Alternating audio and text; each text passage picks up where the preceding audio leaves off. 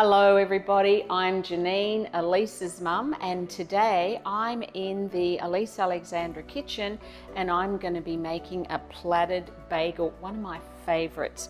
So I've pre-made a bagel dough, and these are really easy doughs to work with.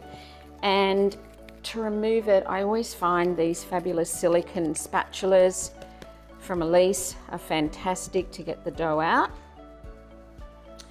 And what I'm just going to do now, I've just got a lightly floured surface on the large Elise Alexandra mat, and I'm just going to prepare my dough now. Push it out into, just gently into an A4 piece of paper. That's kind of a good size to go with. And just pick up the edge and fold it into the middle. Give it a bit of a press down and the other edge into the middle. Just need a little bit more flour here. Smooth that around. So I end up with like a log, and that's going to be perfect. If it's sticking a little bit, don't be afraid, just put a little more flour down. And with the seam on the bottom, I've now got a very rough looking log, and I'm going to cut that in half because I only want half for my plaited bagel. So in half, and set half aside. And we're just going to now take a rolling pin and I'm going to roll the dough out. And whoops, again, if it's sticking, don't panic. Just get a little bit of flour onto the top surface. Now once you've got dough on your rolling pin, you need to remove that because dough always sticks to dough.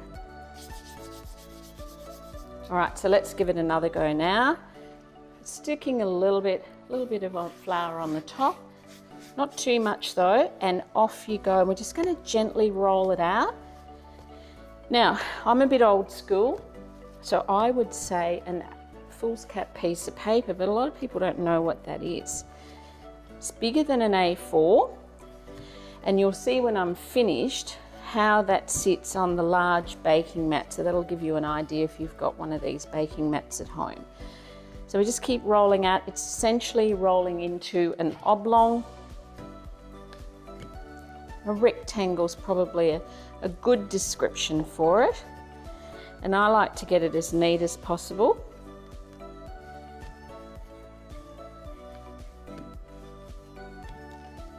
Right, so here we have our bagel dough out to about the size you want. So if you've got the large baking mat, you've got like 1 square on the long side and 1.5 on the shorter side. So that gives you a bit of an idea.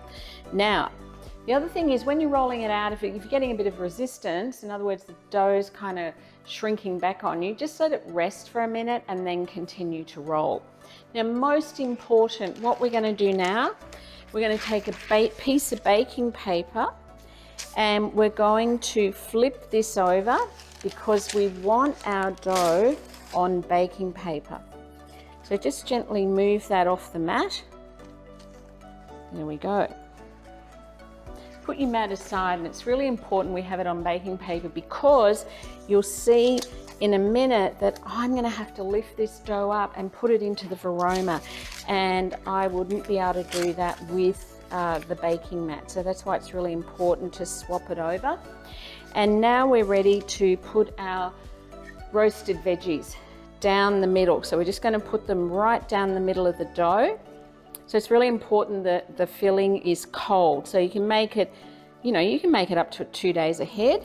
Just hide it in your fridge because sometimes the family discover this and they love it. It's a fabulous also to go on an anti-pasta dish, anything like that. So it's got multiple uses. So just spread it out evenly. And now we're going to use our dough cutter and we're going to make like fern on an angle. I call them fern-like cuts. And I'm going to be starting the side closest to me. And I'm just going to cut the dough. They're about 2 centimeters apart and going at an angle because we need the angle to do the plaiting.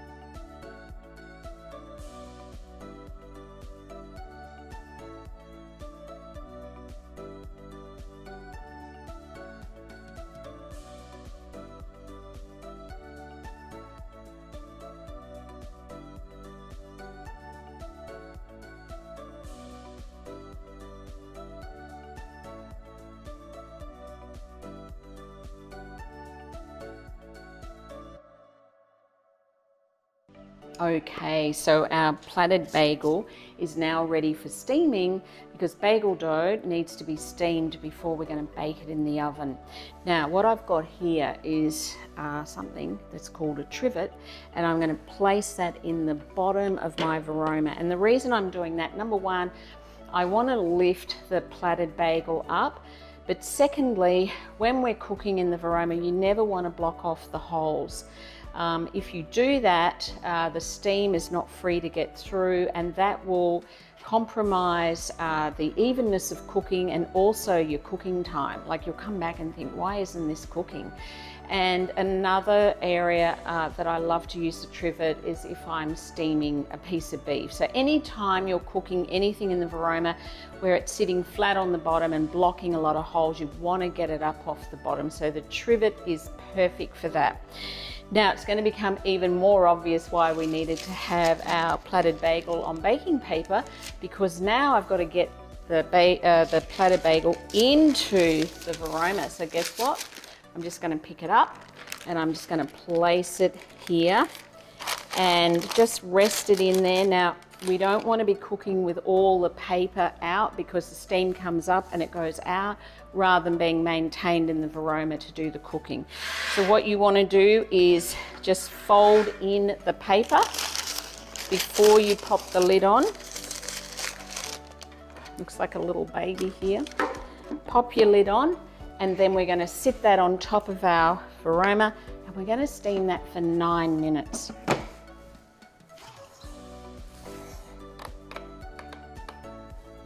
Right, 9 minutes is done.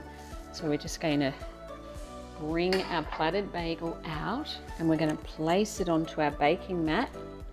And again, this is another reason why you're going to have it on the baking paper. Imagine getting it out of there. There's our plaited bagel ready to go in the oven, but we're going to do one more thing. We're going to base the top with some water, and then we're going to sprinkle with, I'm using sesame seeds today, but you could use other seeds. You could also use some finely chopped up red onion, because we're only baking it at 180 degrees. So the beauty of that is the onion doesn't burn. All right, so here we go. Just sprinkle with our sesame seeds. It's ready to go in a preheated oven at 180 degrees, which we're ready to go because I've just pulled one out that I made earlier. So I'm just going to pop that aside. And here we have our beautiful plaited savory bagel. Look how gorgeous that is. And that'll cut up beautifully to be served just as a lunch on its own, or you could serve it with soup. Yeah. We could just eat it any time of the day or night. Now, this recipe available free on the Elise Alexandra website, along with all the fabulous bits that I've used today, including the trivet, our dough cutter, the mats, fabulous spatula, even my apron. So head over to the Elise Alexandra website now.